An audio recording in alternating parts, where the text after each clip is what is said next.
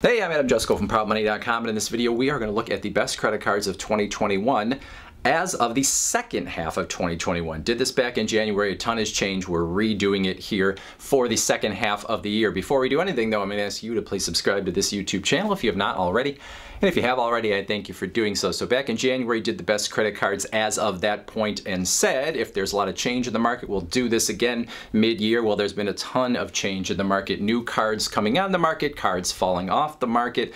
The whole, how COVID was going to play out at that point, we were still a little bit unsure. So a ton has changed. Banks are being super aggressive. So it's like a whole new market almost as of July as I'm making this video. So this is going to be your one-stop shopping video for people that don't necessarily pay a ton of attention to the credit card market and just want to know what is out there, get an overview, a bird's eye view of the whole thing. And with that in mind, we're going to start from the simple end and get into the more sort of complicated end. So what we're going to do is start with cashback credit cards. And what I always start with is, what card would I get if I was only going to get one card? If I was someone out there looking for a card, what would be the best thing to jump on the market? As it stands now, as I make this video, that card, in my opinion, is the Wells Fargo Active Cash Visa, a card that just recently came out. It is a flat 2% cashback card, meaning you get 2% cash back on everything that you purchase with the card. There are a lot of other 2% cashback cards out there in the market. The reason this one at the moment gets the #1 position is because it also has a nice bonus attached to it for new card holders, which oftentimes the other 2% cards do not have. So you could also earn a $200 bonus as a new card holder if you spend $1,000 with the card in the first 3 months. So 2% flat cash back and the possibility of a $200 bonus is a nice way to start if you were someone that just wanted to upgrade whatever card you were holding right now. So there are the other 2% cashback cards on the market that you might also look at if you don't like Wells Fargo for whatever reason. There's the Citi Double Cash Card, PayPal Cashback MasterCard, Fidelity Visa, the SoFi Credit Card, the TD Bank Double Up, and there's some other cards potentially out there on the market as well, but those are sort of the big ones. So Wells Fargo, if you want to take advantage of that bonus, but any of those would be a good foundation for a cashback strategy, or if you just wanted to keep it simple, get the same reward on everything and upgrade from where you were, that'd be a good place to start. Now, if you're willing to carry more than one credit card, well then you can get some enhanced rewards in certain spending categories, and it's up to you how many cards you might want to choose in order to get different enhanced rewards. If you're willing to carry a lot of cards, you can get yourself 3%, 4%, 5% in a lot of different places. Not everyone wants to do that, so we're going to look at these cards again sort of from simple to more complicated. So let's say you got that 2% card as a base. Probably the next card I would suggest to you, if you wanted another one, was the Citi Custom Cash Card, another new card that has debuted in 2021. No annual fee. It's going to give you 5% cash back in one spending category. Wherever you spend the most each billing period, they are going to give you 5% cash back, and that is going to be in certain categories that they have already defined, like groceries, restaurants, gas, and there are others as well. So a lot of everyday categories there. Wherever you're going to spend the most in a month, you'll get 5%. So if you had the Citi Custom Cash Card and you had the Wells Fargo Active Cash Visa, for example, you get 2% on everything, and then you get 5% on that one category where you spent the most money.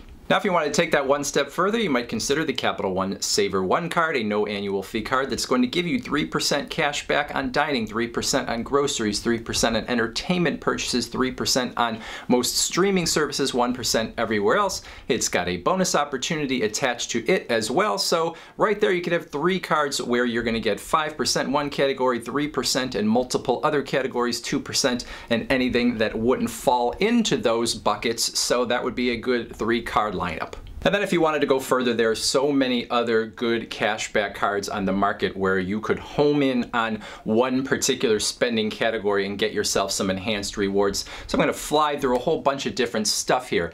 The Chase Freedom Flex card, and then I'm also going to talk about the Discover It card here. These are 2 cards where you can get 5% cash back in a category or categories that these cards define as the 5% cashback categories for each calendar quarter. So every 3 months, wherever you're going to get 5% is going to change. So you have to kind of keep on top of them and understand where you're getting the 5%. So some of that is going to be in your same sort of everyday categories: groceries, gas, sometimes home improvement, sometimes it'll be Amazon and Walmart.com or whatever. So there's all kinds of different categories where you potentially could get 5%. every 3 months they are going to change. So that's another way to get yourself 5% cash back, except you can't necessarily count on where you're going to get that 5% cash back. The US Bank Cash Plus card is a no annual fee card that gives you 5% cash back in 2 categories, 2% cash back in 1 category, 1% everywhere else. Those 5% categories and 2% categories are from things where they are going to give you a list and you choose. So you would choose 2 5% categories from things like cell phone service, utilities, furniture stores, TV and internet, all kinds of different stuff there. And some of these are categories that are not necessarily hit by a lot of the other credit cards out there. 2% you are going to choose in one of these sort of everyday categories. So another nice complementary card to some of these other cards we've talked about. Now, if you tend to shop at certain retailers and they have good rewards credit cards, well, then it might make sense to add those to your wallet as well. Perhaps the most obvious example of a very good card from a major retailer is the Amazon.com Prime Visa. So if you're a paid Amazon Prime customer, it's almost a no-brainer to get this card that's going to give you 5% back on your Amazon purchases, and then you can also get some enhanced rewards in other categories. If you're not a Prime member, you'll still get 3% back at Amazon, which is good, but it makes a little less sense. It's really that Prime customer who's already paying to be part of the program who's definitely going to want to pick up this card. Other cards in this same vein that you might consider: the Walmart credit card, going to give you 5% back on Walmart.com purchases or Walmart app purchases if you get delivery or pickup from Walmart. Give you 2% actually in store at Walmart, and some other goodies as well. The Target Red card gives you a 5% discount on everything that you buy at Target. So if you are a frequent Target shopper, then obviously it would make sense to get this card, or you're paying 5% more than everybody else. If you're a paid member of Costco or Sam's Club, both of those retailers have pretty good credit cards. I think the Sam's Club card is probably a little better if I were a Sam's Club member, because it gives you some extra discounts at Sam's Club as well as a good gas rebate. The Costco card, pretty good too, especially on gas as well. Maybe not quite as good as Sam's Club, but if you are a member of either of those, these cards are worth considering. Maybe not as the #1 card out of your wallet, but definitely as a complimentary card to some of the others that we've talked about. The Verizon Visa is worth considering if you are a Verizon customer. On the high end, it's giving you 4% on groceries, 4% back on gas, 3% back at restaurants. It's got discounts specific to your Verizon bill, so a lot of good things happening. If there's any catch here, it's that you are not getting cash back in your hands. For the most part, you are going to use those rewards to offset your Verizon bill. But if you're already paying a Verizon bill, well, then whether you get the 4% as actual cash or you get it toward that Verizon bill, not necessarily a whole lot of difference. So definitely a card worth looking at. And then there are other cards that I could make a case for as well. There are just so many good cashback cards on the market. So some of these might be better for you than some of the ones that I've already talked about. Hard to know in some ways even where to go with so many good ones out there. But also check out Blue Cash Preferred from American Express, the US Bank Altitude Go Visa, the More Rewards card from Navy Federal Credit Union, if you can qualify as a Navy Federal member, Bank of America Customized Cash Rewards card, the Chase Freedom Unlimited card, which has a 1.5% cashback base, but then also some enhanced rewards on top of that. You might look at the Venmo Visa to get yourself 3% in a category. You might even look at the Apple card, which is sort of a fringe card as far as I'm concerned, but for some people, very good, especially if maybe your credit score isn't quite as high. All right, so that is cashback. Depending on how many credit cards you are willing to juggle, you could get yourself a pretty good rebate across the board on average across any category that you are spending in. At the very least, if you're not getting 2% cash back on all of your purchases on average, well, then you definitely would want to consider at least getting one of those 2% cards if you have a good enough credit history to qualify, and then maybe getting some other cards even on top of that. Now, we're going to go into travel next, but first, I want to talk real quick about bonuses, because a lot of the credit card companies have been very aggressive about bonuses here in 2021, especially as the COVID vaccinations started rolling out and it seemed clear that there was going to be a lot more freedom to move around the country and do a lot of different things. The credit card companies really ramped up, and so there are just some crazy bonuses out there, and oftentimes people will dwell on the everyday rewards but not realize that those bonuses could make a huge difference difference. So if you have a card that is going to give you a $200 bonus up front for spending $500 or spending $1,000 or something in the first 3 months, well, $200 is actually kind of a lot in terms of rewards, especially on no annual fee cards. Think of a 2% cashback card. In order to get to $200 in rewards, you'd have to spend $10,000 on that card. So what they're almost saying is, hey, we're going to give you a bonus as if you spent $10,000 on this card, and then you'll also get the rewards on those everyday purchases as well. So make sure you check out those bonuses. Don't only look at what you're going to get in the everyday. So I bring up those bonuses now because as we get into travel, the best travel rewards credit cards, in fact, in my opinion, almost the only travel rewards credit cards worth getting, are going to be cards that do have annual fees, but some of them have very big bonuses as well as good everyday rewards. So if you're thinking travel, this is where maybe it gets a little more complicated and you have to think, well, maybe I need to be willing to pay an annual fee. For some people, that's where they're going to cut it off and they're just going to stick with cash back. But if you are willing to think about paying an annual fee, you could get some outsized rewards. And so the card I want to start off with in travel is a card that is okay on an everyday basis, and we'll get into that, but I want to talk about its bonus first. As I make this video, the Chase Sapphire Preferred has a 100,000 point bonus if you can spend at least $4,000 with the card in the first 3 months of having it. Now, 100,000 points at a minimum, if you cashed out that 100,000 points, that would be worth $1,000. If you used your points in Chase's Ultimate Rewards travel portal, you could get $1,250 worth of travel out of that. You could also take your points and transfer them into some of the travel partners that Chase has, including a lot of big names like United and Southwest and Hyatt and Marriott and more, and maybe you could get even more value out of those points. So this card has a $95 annual fee. So that feels bad to pay a $95 annual fee for a card. But if you're going to get a bonus potentially of $1,000 or more on the front end, even if you held the card for 3 or 4 years and decided you didn't want it anymore, you still would have come out far ahead. So on an everyday basis, this is only an okay card. You got the $95 annual fee. It's going to give you 2 points per dollar on your travel and dining purchases, 1 point per dollar everywhere else. So it's only okay. However, you got the big bonus, and this card is sort of a gateway card for Chase because you have to have either the Chase Sapphire Preferred or the Chase Sapphire Reserve in order to access those travel transfer partners or to get a 25% boost on the value of your points through Chase's Ultimate Rewards travel portal. So if you want travel rewards, this is a card that a lot of people choose for the really good bonus and the fact that it gives them access to some of the transfer partners and that boost in the portal. Oh, and that's even before I mentioned the fact that you can have other Chase cards that earn points that you could then combine with the points from the Chase Sapphire Preferred and still use them for one of those travel redemptions. So you could get that extra 25% value on points that you earn from other Chase cards that might have enhanced benefits in other categories, like the Chase Freedom Flex or the Chase Freedom Unlimited that I mentioned earlier.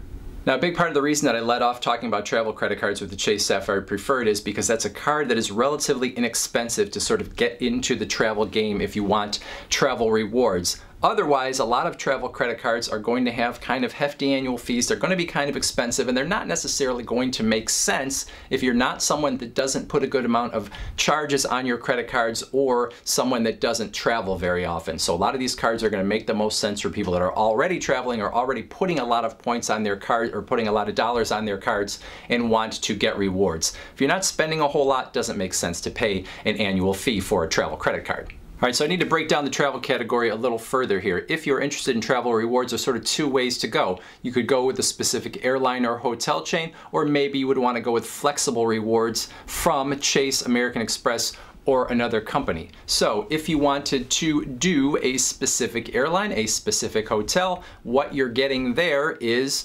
more rewards and perks from that airline or hotel, but you're getting less flexibility in terms of how you can use your miles or use your points. So there are good cards from Delta and Southwest and United and Marriott and Hilton and Hyatt. Pretty much all the airlines and hotel chains are going to have some good credit cards if you are someone that either already stays at those hotels or flies those airlines, or again, if you're going to put a lot of charges on your card, preferably both, because then it would make sense. It would, get you status perhaps on the airlines, get you free breakfasts and free upgrades at the hotels, all those good things. On the other hand are the cards that give you flexible rewards. So cards that give you flexible points are obviously going to give you a lot more flexibility. You can use them across airlines, you could use them across hotel chains, you could use them in a travel portal to put together a whole itinerary and pay for it with points. The two big dogs in the travel world with flexible points, Chase and American Express. I already talked about the Chase Sapphire Preferred. There's also the Chase Sapphire Reserve, the higher end card with, as I make this video, $550 annual fee, but a lot going on that maybe you could use to justify that annual fee. $300 travel credit, you are going to get access to airport lounges, 3 points per dollar on travel and dining purchases. You are going to have a 50% boost on the value of your points if you use them through Chase's Ultimate Rewards travel portal to book your travel. And then, like I said earlier, you can pool points from other Chase cards into the Chase Sapphire Reserve account, and then you would get that 50% boost on those travel rewards from the other points that you'd earned on all other Chase cards as well. So a lot of people really like that facet of this card as well as the Chase Sapphire Preferred. So overall, when I look at the Chase cards, they are, in my mind, probably the way to go if you're someone that hasn't done a whole lot in terms of earning travel points in the past, because they are pretty flexible and they're maybe a little more forgiving in the fact that if you decide that you don't want to use them toward travel, Chase will still let you cash out at a penny per point. So you always have that as a backup, which is pretty nice and is in contrast to American Express. The American Express membership rewards program can be very good if you are sure that you want travel rewards, because it doesn't have a great fallback position if you change your mind. If you decide to cash out your American Express points, for the most part, you're going to get a lousy redemption rate, especially in comparison to what Chase is giving you. But if you know you want to travel, many people prefer American Express because they have maybe more international airline partners in particular. So if you're someone that wants to travel internationally, or you're willing to, give a little more in terms of points for a business class seat or a first class seat, or maybe a hotel that you would normally never pay for out of pocket, but if you had enough points you would be willing to do it. A lot of people feel that American Express is better for this, even though Chase has good travel transfer partners as well. So if you're the type of person that, number one, wants to travel internationally, and you want to do the work to figure out where those sweet spots are where you can really get a lot of value out of your points, American Express is often the choice for those types of people. So in my mind, on the consumer side, there are only two cards worth considering from American Express with the membership rewards program. That's the Amex Platinum and the Amex Gold. Amex Platinum just increased their annual fee to $695, which is going to make it very hard to justify for most people. Yes, you're going to get some nice rewards, you're going to get a big bonus on the front end, and there are some decent credits that you might get from this card, but for a lot of people, it's going to be very hard to justify all of these things being worth a $695 annual fee. And perhaps that is the point, because some people like to have this card because it feels prestigious to have the American Express Platinum card. Shows maybe that you're a high roller and you can afford to pay that much for a card, whether you're getting full value out of that or not. So you do have some good things with this card. You get access to maybe the best airport lounge network. You're getting 5 points per dollar on your airline purchases and hotel purchases when you book through Amex Travel. So if you're someone that does travel a lot, does spend a lot on your credit cards, this card can make sense. But for a lot of people, it's going to be hard to justify. The American Express Gold, perhaps easier to justify with its $250 annual fee, especially if you're someone that spends a lot on your cards, but not necessarily on travel, because it gives you 4 points per dollar on dining, 4% on groceries.